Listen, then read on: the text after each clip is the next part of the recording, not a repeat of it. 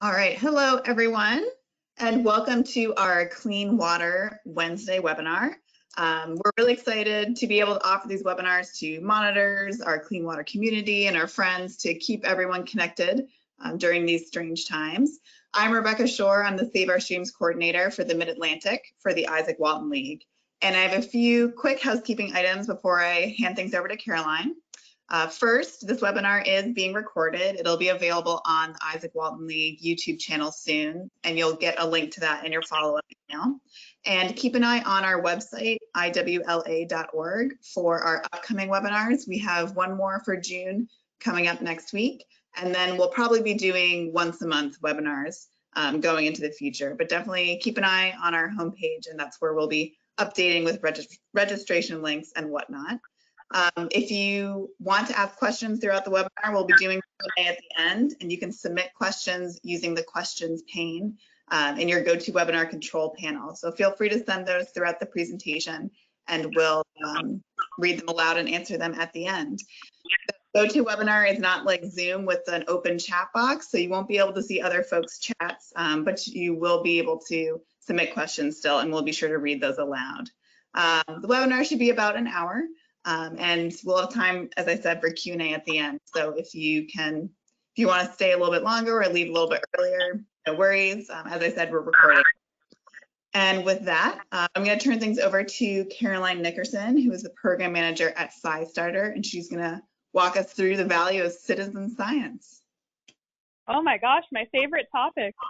Thank you so much to Rebecca and to the Save Our Streams team for inviting me today, and thank you to all of you for being here and for caring about this. I think it's really important, and I have a feeling that a lot of the people on the line might be more practitioner folk, like people who have been working in citizen science for a while, but all are welcome. I think no matter who you are, you're able to get something out of this and able to think deeply about and engage with this question about the value of citizen science and why we do it.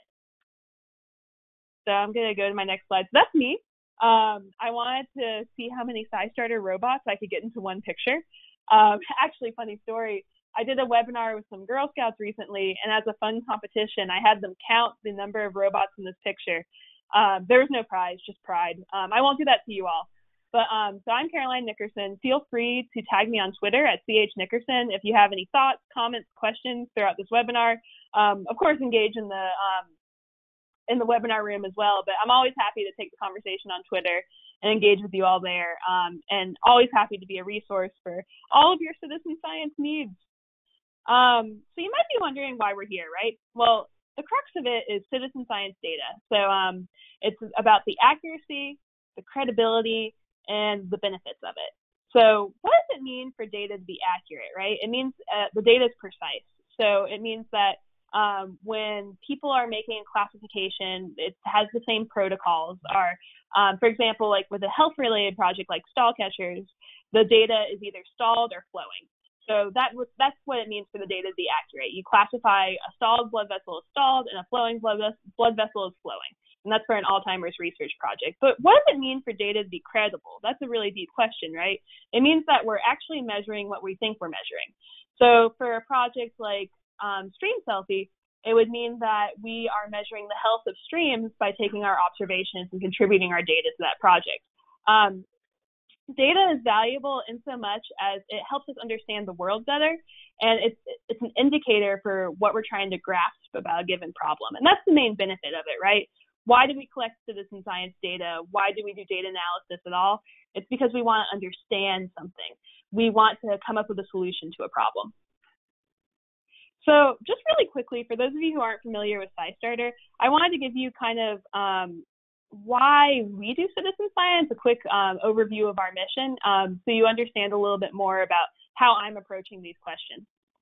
So millions of people enjoy science and nature, right? I'm sure many of you on the line also enjoy science and nature. And thousands of scientists need volunteers. Think about the amazing Save Our Streams team and the Isaac Walton League. They need volunteers to do those projects. The projects are so much more powerful when we have the public involved and making a difference with their passion for science and nature.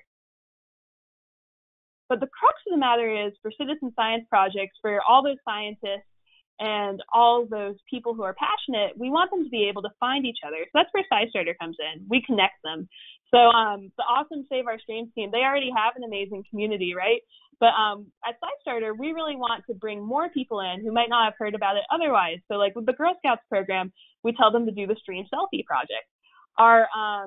With our corporate volunteer programs, we tell them about all the different projects that Save Our Streams has to offer, and we say, hey, get involved, do this. Our main goal at SciStarter is to be that connector, to get even more people involved in citizen science than there would be otherwise. So what is citizen science, right? We like to think of it as a collaboration, as a relationship between scientists and those of us who are curious, concerned, and motivated to make a difference. And I myself am a citizen scientist. I got involved with citizen science not because I had a STEM degree in undergrad. It's because I wanted to learn more about butterflies. I started getting involved in a research project, and before I knew it, I was doing citizen science. So citizen science, the crux of it is that relationship and that volunteer work between the general public that wants to make a difference and the science projects that need their help to go the next mile and really accomplish something. And I just wanted to reiterate that citizen science is serious science. Because of citizen scientists, we know things that we wouldn't know otherwise. We know that birds are breeding earlier. We know about bacteria that live in your belly button. Citizen scientists have helped discover planets. They help identify, invasive species and their geographic distribution. And of course, migratory birds and climate change, we wouldn't understand half of what we know without the work of citizen scientists. So they're really important. And at SciStarter, I mentioned we try to play that connector role. We also try to think deeply about these questions about the value of citizen science, whether it really is an effective tool to learn more about the world, the right protocols to do that. Like, are there best practices different projects could use to make more of a difference? And that's why I felt so excited when Rebecca invited me to come on today and chat with you all, because these are questions that, I think about every day, and that I really want to engage in dialogue with awesome people like the Save Our Streams team and with all of you to help us understand it better, because it's an evolving process, right? All of this is an experiment. Citizen science is as broad as science itself. It's everything from astronomy to zoology and everything in between. And because of that, there's no one way to approach these questions because it is so broad. And I'm looking forward to being engaged in these conversations throughout the rest of my career. So I mentioned at SciStarter, we think citizen science is for everyone, anyone who wants to make a difference. And we connect people to over 3,000 citizen science projects, tools, and events. That's the crux of it. So now I'm going to kind of speak to the practitioner community a little bit. So you may be thinking, how can I make sure that the data that volunteers are collecting for my project, how can I make sure that it's valid, it's accurate, it's credible? Well, one big thing you can do is design. Designing citizen science, if there's one thing you take away from what I'm saying today, it's that design matters. So I really recommend, for those of you who are interested in this field, reading the National Academy's report, Learning Through Citizen Science, Enhancing Opportunities by Design, because one major finding from this report was that when citizen science projects are designed for learning, so when they try to help participants learn something more about science or the scientific method or about the topic area, it actually helps enhance the outcomes and enables more scientific discovery. So you really need to be intentional when you're putting together a citizen science project for all sorts of things, for data quality and for participant learning. There are so many different things you can embed in your project design to make your project better. So common features of citizen science. I just wanted to go over this. Not every citizen science is different. Not all of them have all these characteristics, but these are kind of our go-tos at SciStarter for what makes a really good citizen science project. So number one, anyone can participate. We think that's key. We don't think you should have, for a project to be a citizen science project, folks shouldn't have to have any special training ahead of time. They shouldn't have to have even, gone to college or graduated high school. It could be anyone with any background. We want them to be able to plug in and be part of that project. Number two, we want really clear processes and protocols for people to make observations, to collect, share, and analyze data. So there should be no ambiguity for participants about the steps they need to follow to participate in the project. That's what makes it a good citizen science project. And when folks do that, that means that the data can advance research and support decision-making. Clear protocols, clarity, good design results in data that can be trusted. And ideally, the best of the best projects, the data is open.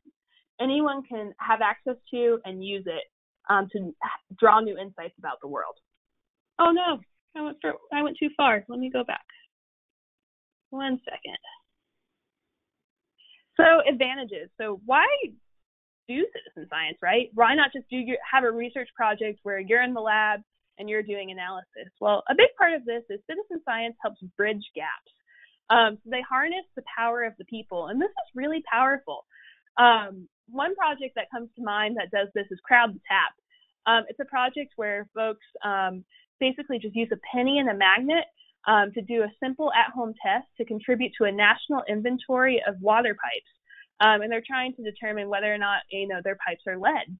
And this is huge. The Crowd the Tap project, they wouldn't be able to do this really important research without citizen engagement, because otherwise they'd have to go door to door, knock on people's doors, ask them, hey, do you want to participate in my project? By letting people opt in, they can go so much further than they could just by themselves. And that kind of gets to the scope part of it. So public participation makes new things possible. It bridges gaps. It takes people from the lab to the home and everywhere in between. It also allows projects to go further than they would otherwise. And ultimately, they could result in policy. I can't wait to see what the Crowd the Tap project discovers when they're making their national inventory of water pipes, because decision makers, either leaders in government or just leaders in the community, maybe could design policy interventions to make the world a better place based on what Crowd the Tap discovers. We don't know yet. And it's also just good for folks when projects are designed for learning. When citizen scientists engage in this, and I count myself in this audience as a citizen scientist, I'm able to be a more informed citizen of the world, and I'm able to engage more meaningfully with the scientific enterprise, and it just enhances my life. So I think all of these are key advantages of citizen science. So that being said, like I said, design is key. Not every observation you're going to get for a citizen science project is going to be a quality observation. Maybe someone will make a mistake. That's just part of life. Maybe they'll try to take a stream selfie, but they'll accidentally take a picture of their foot and submit it. That sounds silly, but things like this do happen. I bet you Rebecca can confirm from her side of things about every once in a while, maybe not the best observations come through. And that's why, of course, the clear instructions, the clear protocols really help. And having multiple individuals classifying, so having a bigger data set. That being said, the most common mechanism for data validation is expert review, followed by photo submission. So literally just going through it and checking things out. And the main categories of error that folks tend to see are with the protocol, so unclear instructions leading to not as useful submissions, and errors on the participant side. So it could be either an error in design or an error in submission. And we mentioned with the project design, there are clever interventions you can have to help folks submit high quality observations. So one example that I found really compelling, this is from a paper that just came out this year, was just-in-time training. So instead of, giving people a bunch of instructions up front and saying, don't forget to do X and classify Y, and when you're looking at this camera trap footage, blah, blah, blah, blah, blah. They gave the volunteers on-demand resources to train them on the spot, or in conjunction with the research that they were performing in the moment. And this really helped with accuracy. It took the contributions up to a really high-quality level. So that's an example, I think, of clever project design. You're helping the participants succeed. And I thought this was funny that, oh no, that's on my next slide. There's a funny slide coming up.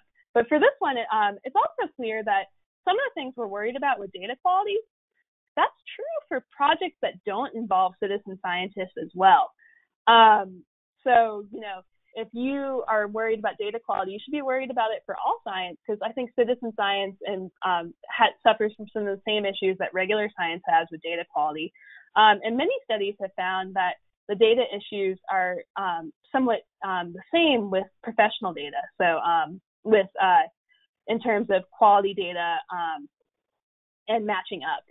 But another technique that I found in my literature review about this is that some other methods that enhance the quality of data collected by citizen scientists are when participants are involved for longer time periods, when participants have training ahead of time, when it's a larger group. I mean, increasing that sample size, that really helps ensure high quality data. And when participants, I thought this was interesting as well, when they're submitting data about themselves, so about their own economic and health situations, that of course helps with accuracy as well. So different projects will require different design interventions. But I really don't think if you want to explore designing your citizen science project, I don't think you should be worried about data quality, because many studies find that, when designed properly, citizen science projects have data that's of equal quality to professional data. So here's another example I thought of a clever intervention, Project Feeder Watch. That's a project that, how you saw on the last slide, that projects where people are involved for a long period of time tend to be a little bit more accurate. Project Feeder Watch is one of those projects where they ask people to, over the winter season, monitor their backyard feeders for birds over a longer period of time. But on the project side of things, they used smart filters. So they would flag an observation if it hadn't been reported by at least 4% of the participants in the state or province prior to a particular surveying season. So I thought that was really smart. They know that, of course, these observations could be possible, right? Maybe the species might pop up, but it's kind of unlikely. So they had the smart filter system to help them flag it, to take a closer look. And that's kind of an example of working smarter and not harder on the data quality side of things. Another project, stall catchers. So I mentioned earlier that citizen science is everything from astronomy to zoology. Well, stall catchers is right in the middle there. It's a health project. It's Alzheimer's research. And I think one really cool design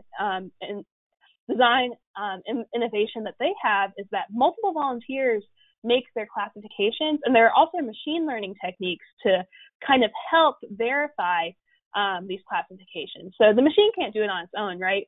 People are still needed to make these classifications of blood vessels for Alzheimer's research, but the machine learning can be like a helpful check, kind of like what Project Feeder Watch had, to verify that the data is high quality, that that's an accurate annotation by the volunteer, and multiple volunteers help with that too. So we're leveraging the power of the crowd there for good data.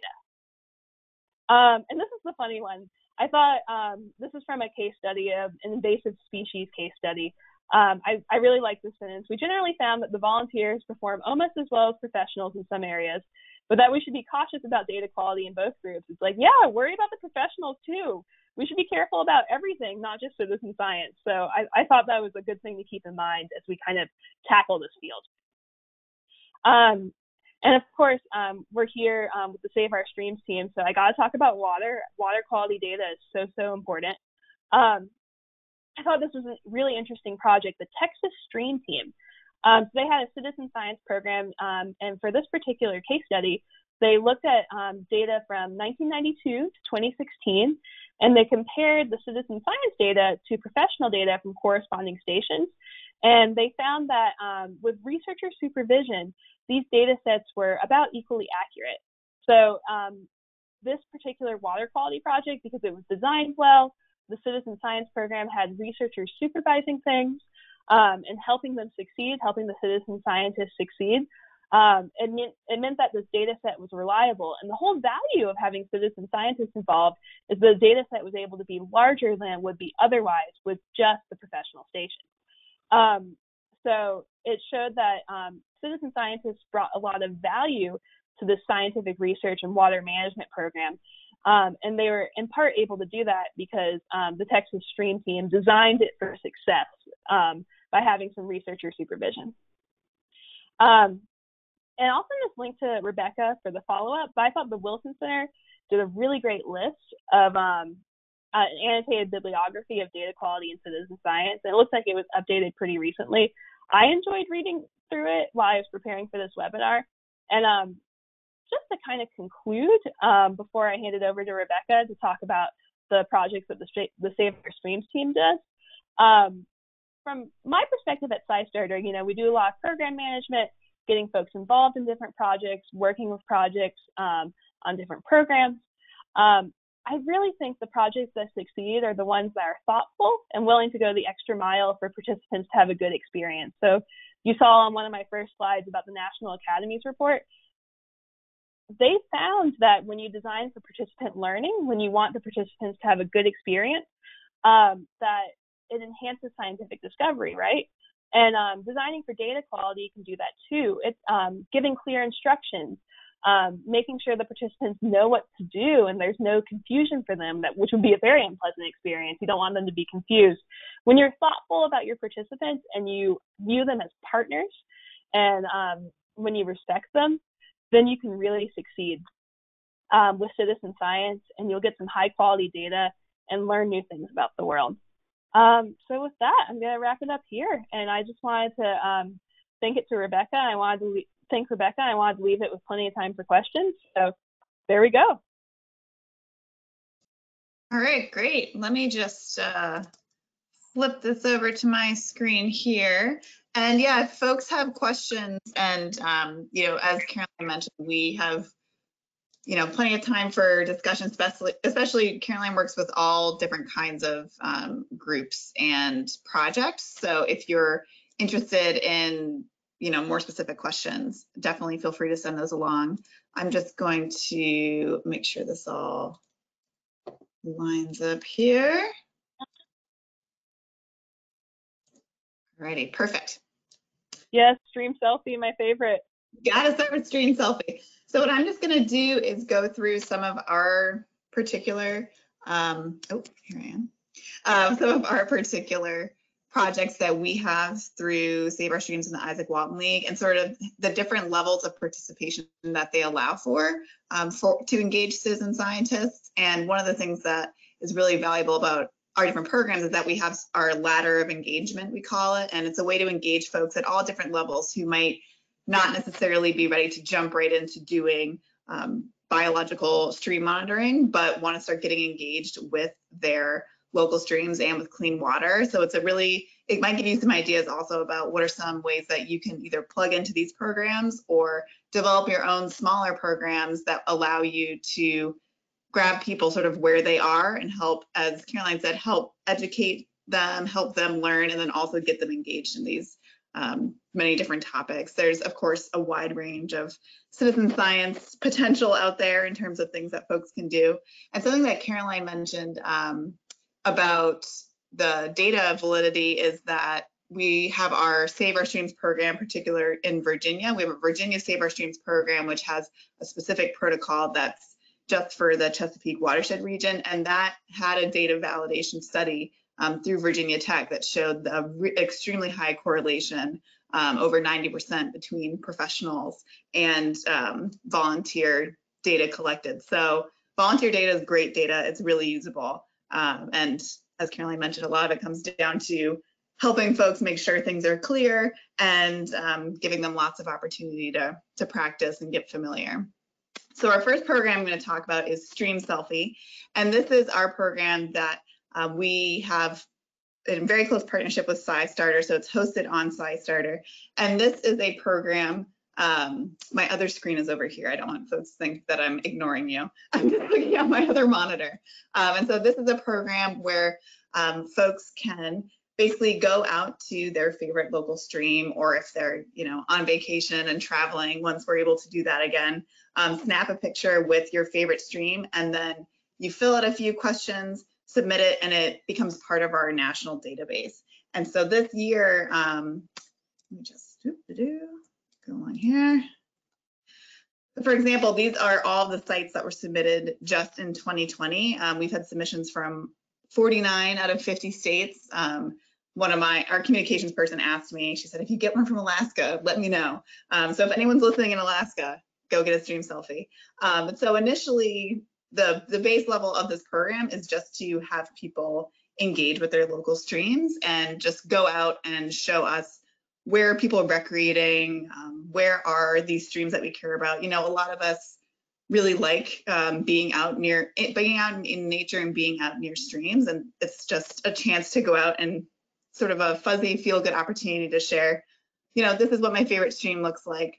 But we also ask some particular data questions, and we're starting to use that data to help educate folks about various water quality issues. So for example, a few months ago, we put together this map, which is our trash map. And when folks are filling out information about their stream, they say the name of their stream, where they are, it pulls their GPS location from their phone, but you can also report on things like the amount of trash. And so what we started to do is pull together these maps where you can see in this image, green is for not very much, yellow is moderate, orange is lots, and then red is, well, I guess orange is sort of medium, and then red is lots of trash.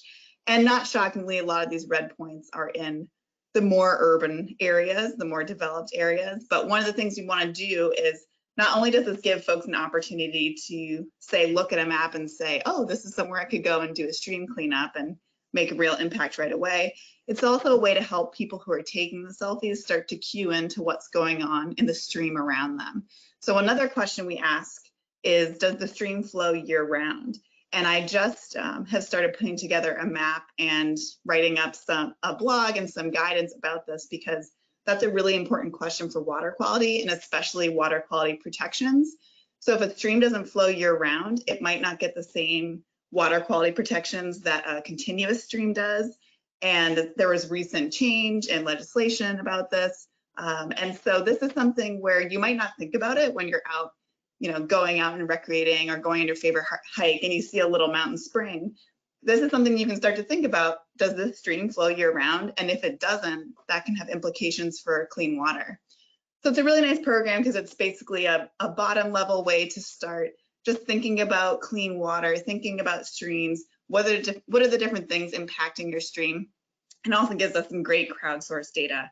This is one of our most popular programs, especially with the Scouts. So we get lots of Girl Scouts and Boy Scouts sending in their submissions, but we get folks from all walks of life, sending in selfies when they're out on hikes. We've been getting a lot of them, of course, with folks wearing their masks when they're out social distancing. So it's been really interesting, and it kind of keeps us all engaged with our community, even when we might not be able to monitor in a more rigorous way. Our next program that I want to talk about is our Winter Salt Watch program, and this one has gotten very popular. We just finished our 3rd year of it, and it's a program that's basically going out to measure the chloride levels in local streams. And we particularly target in the winter, because that's of course when road salt is being applied. So this is a year-round issue. And this is a program where folks go online, they request a free salt watch kit. We mail it out to them. You can see there are these postcards that have the very clear instructions. They get 4 strips, clear instructions how to do it. And then they send in just a picture of that full card.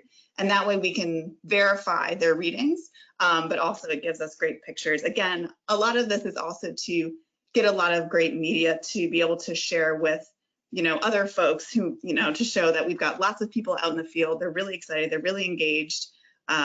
Collecting a lot of photos is good to help support your own program and also share with other people. You're part of a community. So Winter Salt Watch, as I said, we just finished up our 3rd year, and we had over 750 reports. So it's grown quite a lot. And this has almost entirely been organic growth. We are looking to, start doing increasing campaigns about it, but we had some concentrated areas. So like you can see around the Philadelphia region, and DC, where our headquarters are, of course, there's been a lot of popularity in the program there. But even just in this map, you can see, again, green, yellow, orange, red, showing sort of the range of where safe versus toxic to aquatic life levels of chloride are coming in. And it's resulted in some really great partnerships with some local watershed groups. Our favorite group to shout out is the Pennypack Ecological Restoration Trust outside of Philly. They're a group who has taken Salt Watch, they mobilized their volunteers, and now they're working to do outreach campaigns to start promoting different behavior changes in road salt applications. So working with businesses, working with landowners to say, if you put down so much salt that it's crunching beneath your feet, that's too much.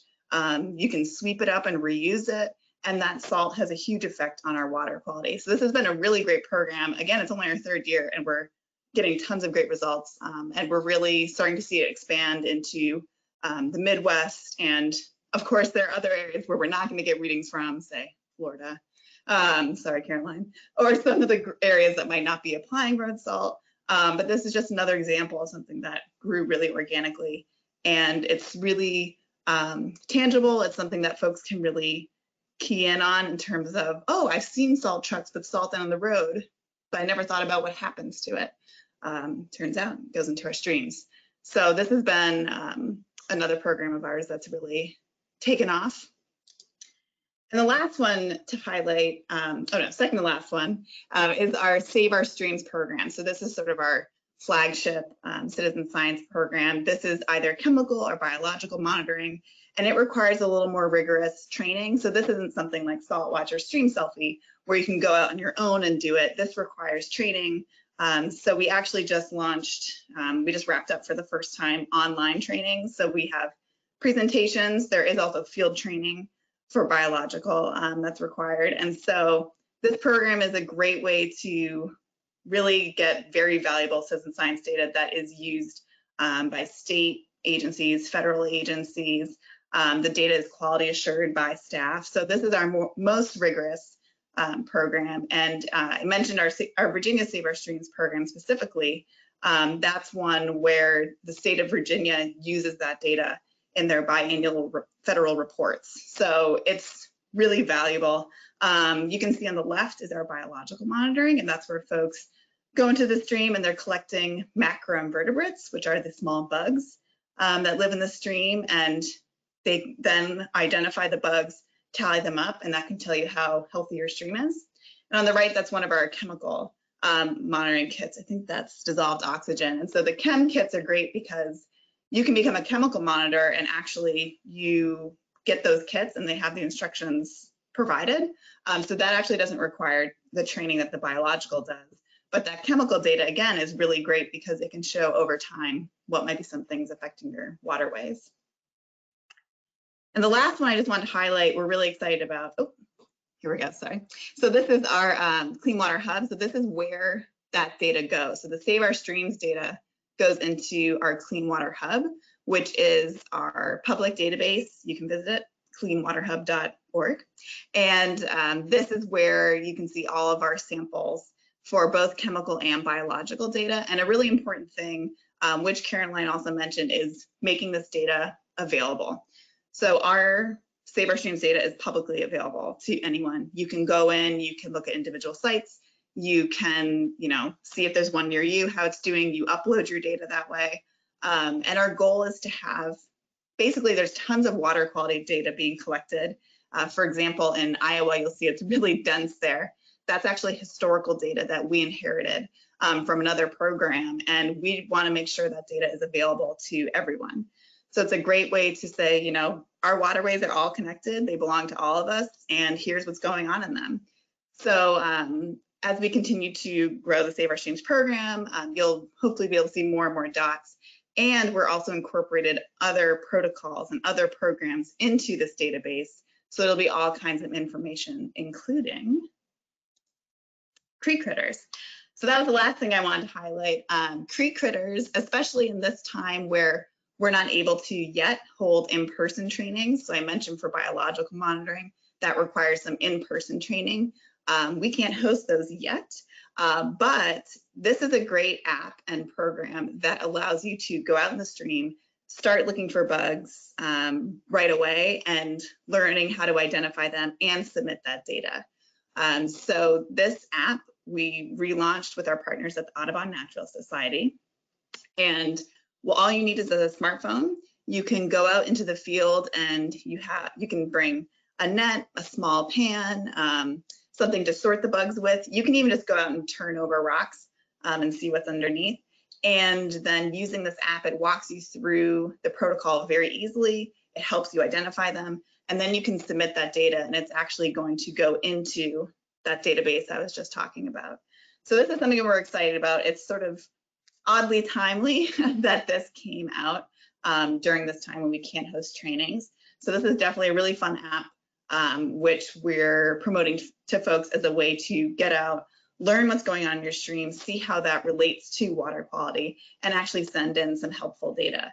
And as with all these programs, we sort of want folks to kind of catch the bug in terms of pun mostly intended, of water quality, and start to get interested and see there's all these different ways you can plug into helping us find out what's going on in our waterways and also contribute real usable data. So that's sort of a whirlwind tour of all of our different programs that we have. Yeah, you can definitely send me an email. We'll also send in the follow-up information about all these different programs if you'd like to get engaged. And as I mentioned, of course, Stream Selfie is our SciStarter partner program, but all these other ones you can find out about on our website, just at iwla.org/water. And yeah, so with that, I want to make sure we have some time to open up for questions. So I know there's folks who are from all over the area, all over the country, who are involved with citizen science. And so I'll just leave this screen up here for everyone to enjoy this lovely picture of water. I like the picture. It's beautiful. Thank you. I actually have a question to kick us off, if you're okay. Yeah, super. Yes. When I saw you presenting about creek critters, I haven't had a chance to download the app yet, but now I'm really excited to. And I was wondering, so with citizen science, like our number one way for it to be valuable is for clear instructions, right? That way people know what data they're supposed to be submitting. And it's accurate data, it's credible data, and it benefits everybody. So I was wondering, when you all were designing the Creek Critters app, how did you kind of conceptualize the instructions there? And what do you think helps make those instructions useful for citizen science and data? Yeah, so I do want to give a really big shout out to our partners at ANS. So they're the ones who really put together the protocol, and especially these graphics and sort of what the step-by-step instructions are for folks who want to download this. But I think one of the key things, of course, if you're not able to have a video or do a training in person, is to have these like really nice graphics and really clear instructions, and also you want to avoid overwhelming people with too much information, right? So when we do our full Save Our Streams training, we talk about what are benthic aquatic macroinvertebrates, what is their life cycle, what are all these different things, and there's a lot of really in-depth information you can get into very quickly about bugs. But I think one of the key things about an app like this is that you want to engage people without turning them off and making them feel like, I can't do this. This is for someone who's trained, a trained scientist, who has a PhD and has been studying bugs forever. I can tell you, I didn't study bugs in college, so it's intimidating to start. So I think that's one of the keys is, even with the instructions you can see here, like find the tiny critters. We're not going to go into like what are insects and what are crustaceans and all this stuff. What are ways that you can help cue people in on things they're familiar with, teach them, but also make sure that they understand that this is not something that you should be afraid of. And it's, a nice thing with the update is that we have lots more visuals and videos of the bugs.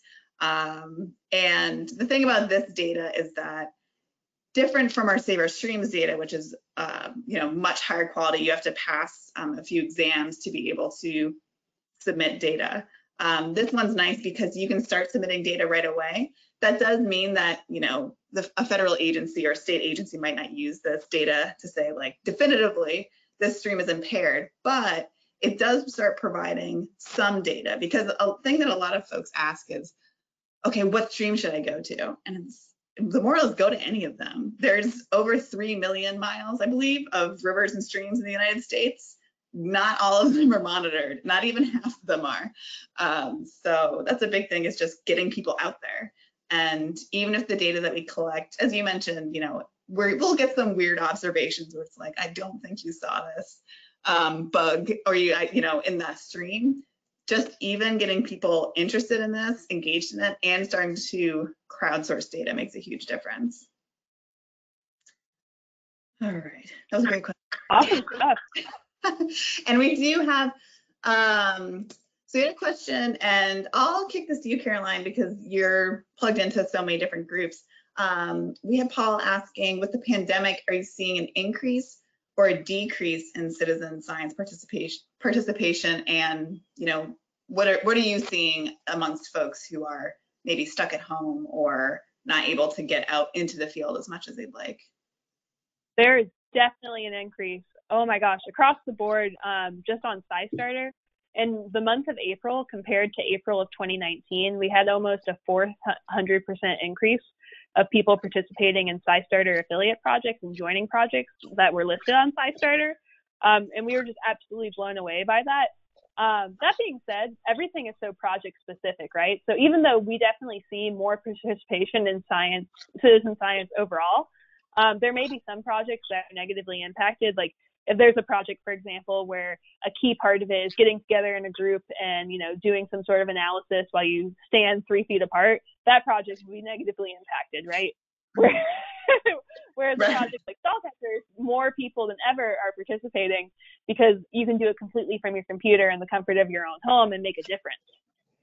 Mm-hmm. And another example of that, this is a quick anecdote. I don't know if any of you have ever tried these projects, but the Smithsonian Transcription Center, they are really cool projects where you basically transcribe historical records and are part of citizen science in that way. It's also kind of crowdsourced humanities at the same time, which is super cool. You can also transcribe some old scientific records. They are running out of projects at a record rate, and that's a really great problem to have, that so many people want to help them and do all these projects that they're really progressing through their data set. So yes, more participation overall. However, projects that involve meeting in groups would be negatively impacted by COVID. Yeah, for sure. We're definitely seeing that. So I actually had a couple folks asking about, a couple questions come in about creek critters. So the nice thing about creek critters, as I mentioned, is that it requires no training. We don't have to go out into the field and show people what to do. You can just download it and go through it yourself. But we've definitely seen with Save Our Streams, which of course is our more intensive, you know, we have to do field training because that requires a larger net. You have to learn the protocol and all that stuff. You know, we're just kind of on hold right now. We're hoping, you know, later this year to start holding in-person trainings. But that is one of the tough things. I think we've had to all think very creatively for ways to be able to keep folks engaged. A nice thing about this time is there's been a lot of data analysis that we can do. You know, we've got, so Save Our Streams had its 50th year last year.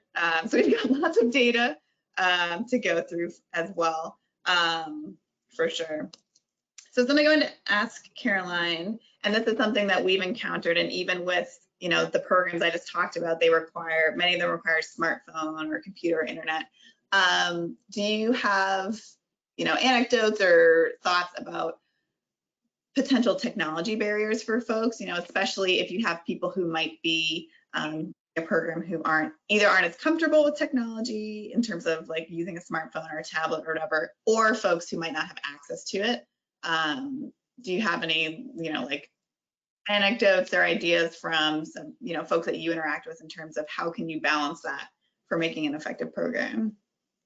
Oh my gosh, 100%. I think data sheets are our friends.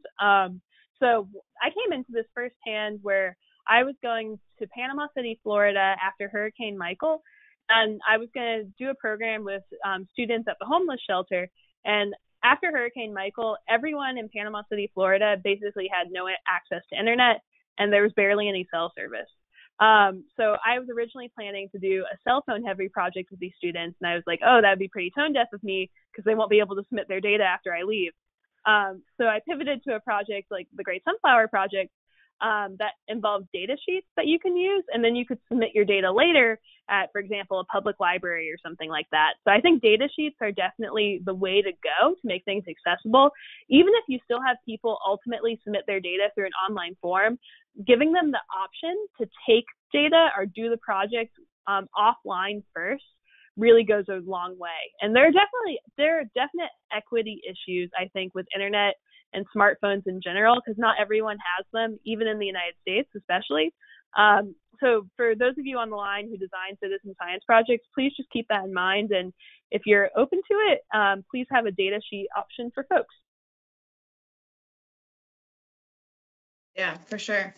And you just mentioned it popped in my head as you were talking about in the US, but I was wondering sort of internationally, you know, for those of us who are on, you know, the citizen science listservs and whatnot, we know that there's lots of citizen science going on around the world, but do you have an idea of sort of how widespread citizen science is as a movement? Is it something that, you know, is just really in Europe and America, or is it something that's, you know, does it differ around the world, or sort of what's the global culture of citizen science? There's citizen science on every continent, including Antarctica, which I think is fantastic. And there are so many amazing international citizen science organizations, like Citizen Science Asia.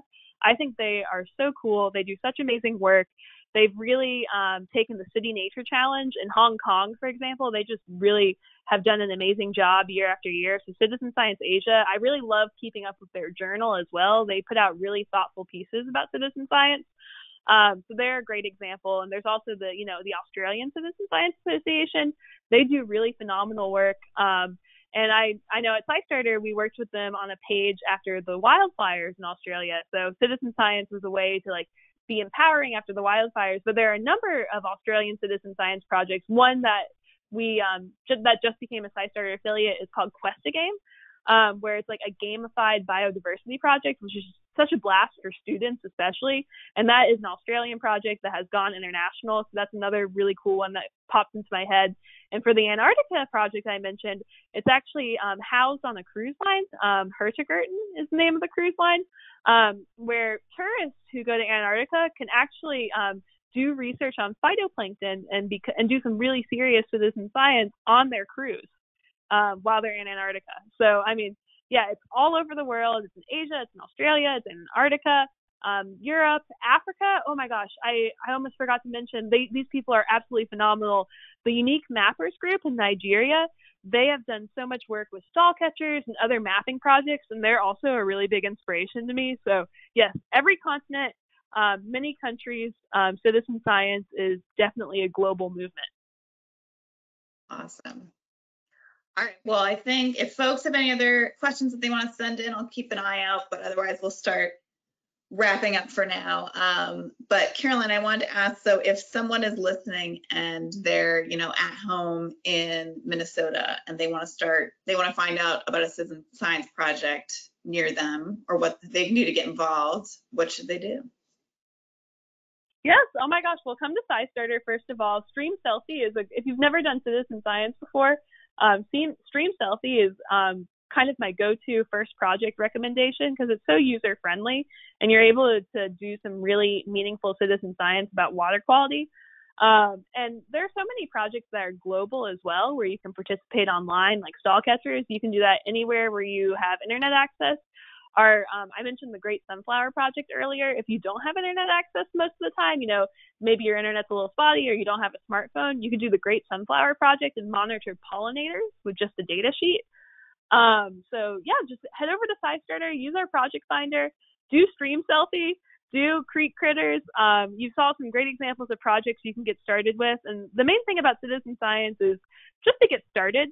The projects you saw highlighted today, like Creek Critters and Stream Selfie, they have really clear instructions for you. So you don't have to worry about data quality because if you follow the instructions, you're good to go. And there are so many different projects to explore, and I hope that you enjoy learning. Yeah, and as Caroline mentioned, so I put up in the chat, you can just go to SciStarter and find projects that are in your area or find projects that are international online, whatever suits your fancy. And as well, there's many projects specifically with Save Our Streams that we do to help keep an eye on water quality. And I mean, essentially the sky's the limit in terms of both if you want to get involved in a citizen science project and if you want to start a citizen science project. There's not really a limit to necessarily what you can do. I can like, oh, sorry, it's not a word. What you can do, what you can look at. And it's really powerful. So there's also lots of Caroline cited a lot of great literature that's out there about citizen science, and what, the usability of the data and why it's important. And yeah, so I don't see any other questions coming in right now. So with that, I just want to thank you, Caroline, for taking a few minutes to just talk to us about citizen science and all the different ways that we know that it's valuable, that it's usable, and some ideas about how folks can get started. And otherwise, as I mentioned, a recording of this will be available. And we have one more webinar next week that we have scheduled, which is actually about mobilizing and developing local volunteer groups. So this will be a great one. This is going to be presented by several of our Save Our Streams monitors who have local contingencies of volunteers that they've organized. So definitely keep an eye out for that if you're interested to sign up. And otherwise, Caroline, do you have any Kickstarter SitSci event coming up you want to plug? The biggest thing is I want you all to go to scistarter.org/stream-selfie. That's where you can find Stream Selfie today. Perfect. And yeah, I'll see you next week, Rebecca. I'm looking forward to tuning into your webinar. Thank you. Thank you. All right. Thank you, everyone, for tuning in. And otherwise, we hope to see your data soon. Bye, everybody.